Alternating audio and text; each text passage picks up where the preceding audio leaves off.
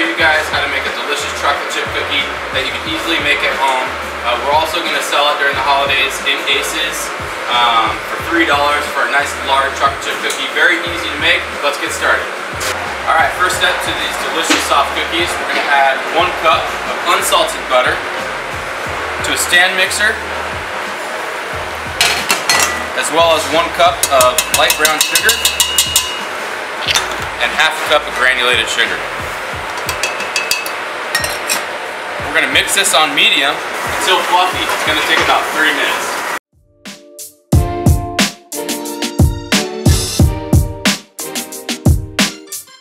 Alright, so while your butter and sugar is mixing, we can go ahead and mix our dry ingredients. We got 2 1/4 cup all-purpose flour and a half teaspoon of baking soda. You want to give that a quick whisk. Alright, now that our butter mixture is nice and light and fluffy, we're going to go ahead and turn this off.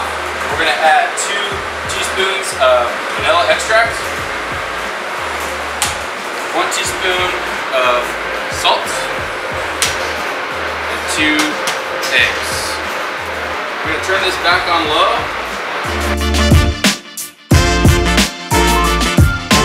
Then we're going to slowly start adding that flour mixture.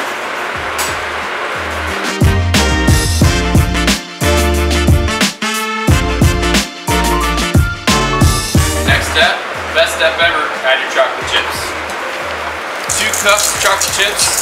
I use Ghirardelli. It's my favorite. Give that a quick stir.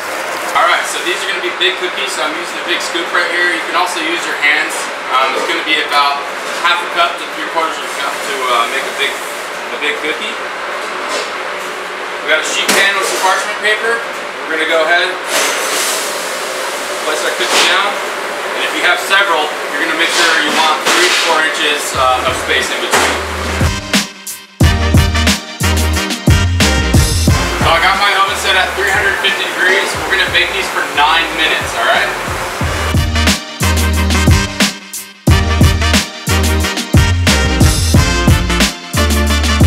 Alright guys, I hope you guys try this recipe out. It's super easy. You don't have to make them quite as big as I did. These are massive, but I'm going to eat them all anyways. So try them out. If you don't want to try them out, come get them in Aces. $3. See you then.